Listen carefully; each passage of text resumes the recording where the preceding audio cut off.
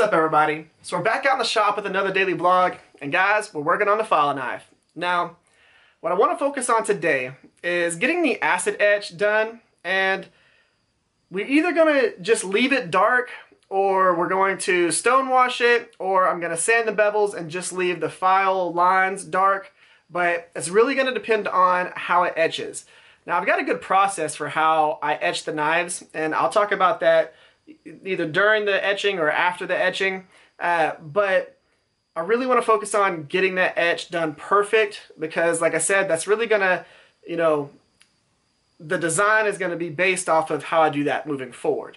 So I'm excited to see what it looks like. Hopefully it's a nice, just black. That's what I'm going for. I want that. And if it comes out super black, we're leaving it black. But we'll see how it goes. And guys, if we have time, we're going to put the handle scales on. I don't know if we're going to tonight. I've got something that might be coming up tonight. Don't know yet, but no matter what, we're getting some etching done, and I'm going to give y'all some awesome tips and tricks on what you need to do when it comes to etching, and then the process after that. So let's jump into it. Let's get it knocked out. Alright, so before we actually do the acid etch process, we want to get the desired finish on the knife, and we are using a medium Scotch-Brite belt to actually do that. And I'm just going over the whole entire knife, getting that finish on every edge, side, spine, everything, so that we get a real uniform acid etch.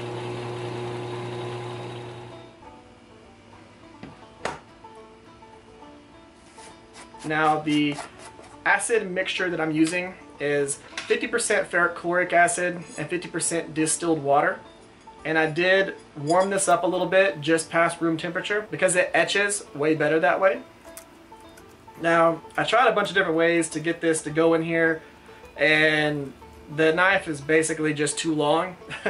So I thought about it and I figured, okay, let's go ahead and take the thing out because it really isn't doing anything. It's not holding the knife up. Now I decided to go ahead, put the lid back on it, and then lay the whole container on its side, and it would submerge the knife. Sometimes you have to be crafty whenever you're doing things like this.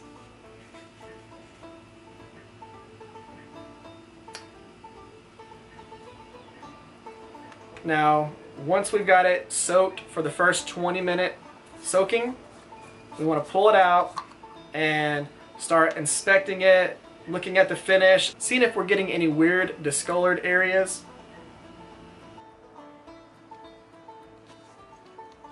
And we're just going to use our gloves to scrub it. You don't need to use steel wool at this point or anything like that. We're just going over the whole entire blade and checking for those slight discolorations.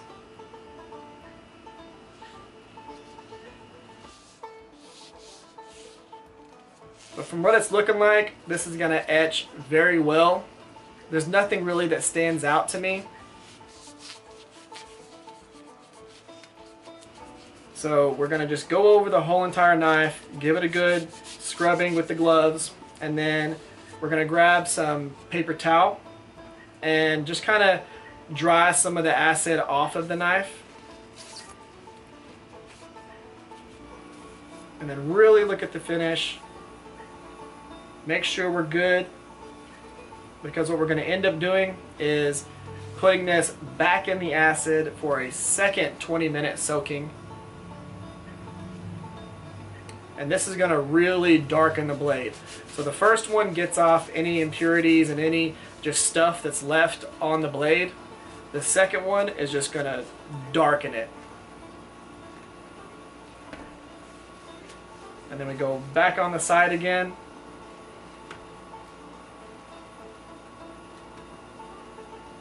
Like I said, for another 20 minutes.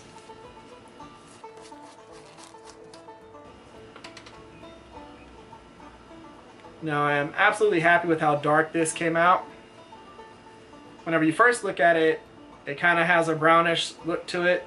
That's really just the acid. When you start scrubbing some of this off, you start seeing how black the finish is. We're going to talk about this when we do our outro. Alright guys, so let's go ahead and actually wrap up today's daily vlog right here for two reasons. For one, I want to actually talk about acid etching in detail for a second.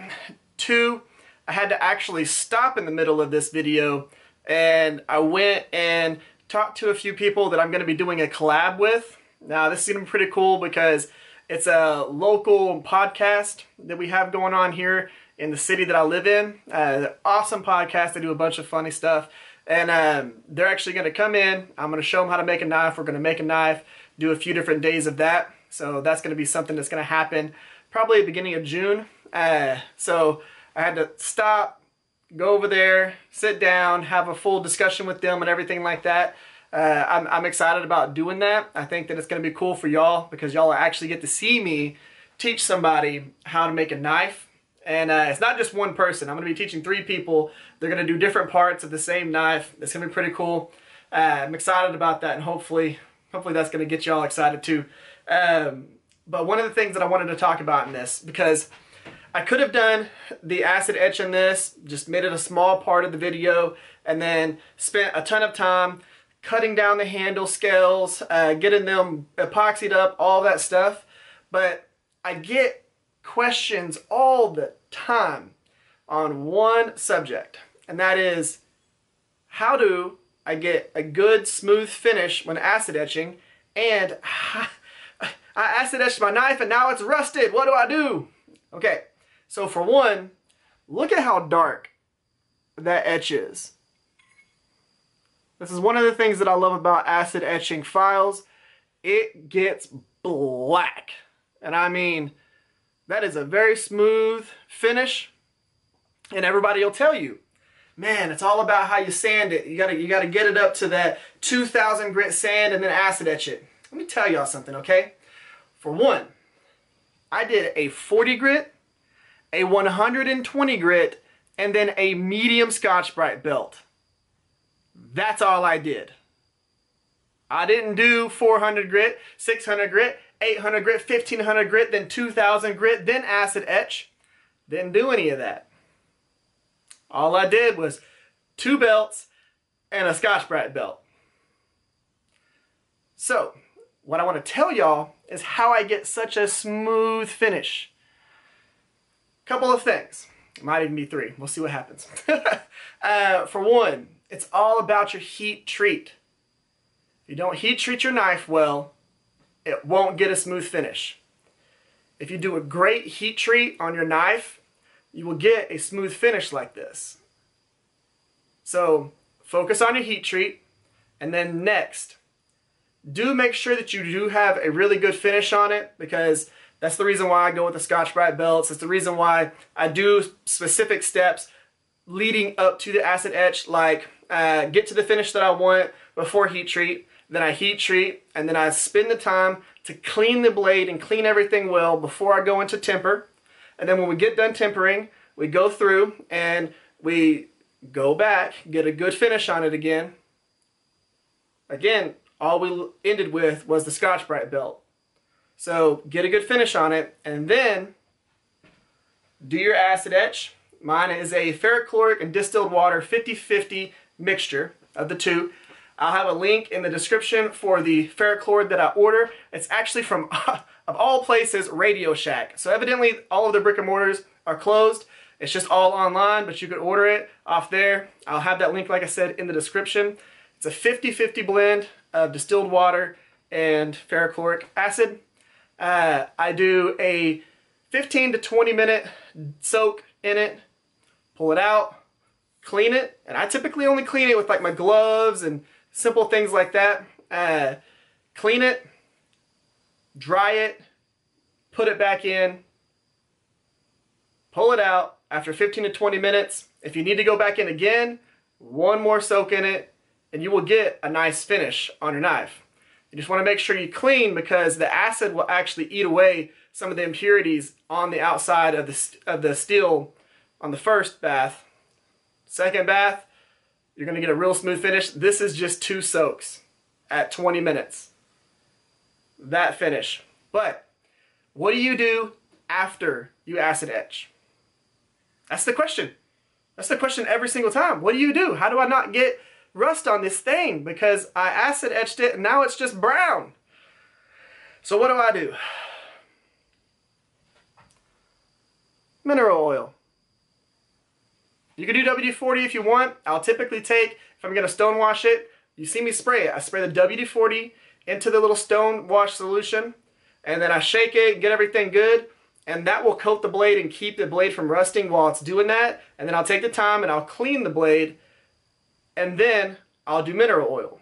And this is a real simple setup. Take some mineral oil, a little paper towel, and all we're going to do is just coat the blade.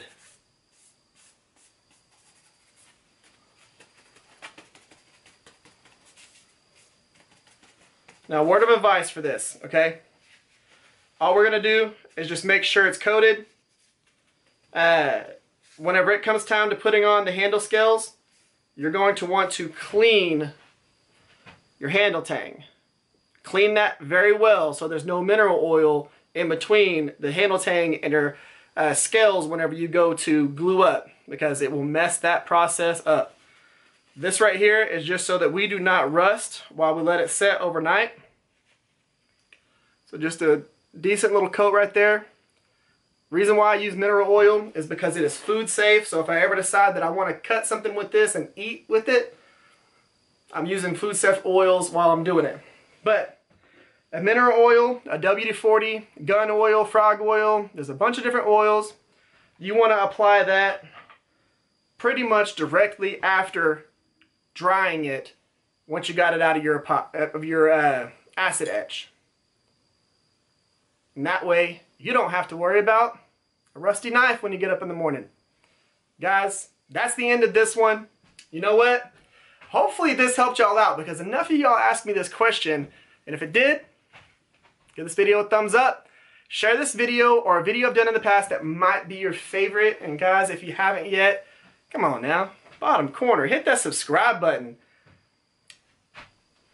Y'all have an amazing day. Y'all stay safe out there. I hope y'all enjoyed this. You know what? I'll see y'all tomorrow. Let's put some handle scales on this thing.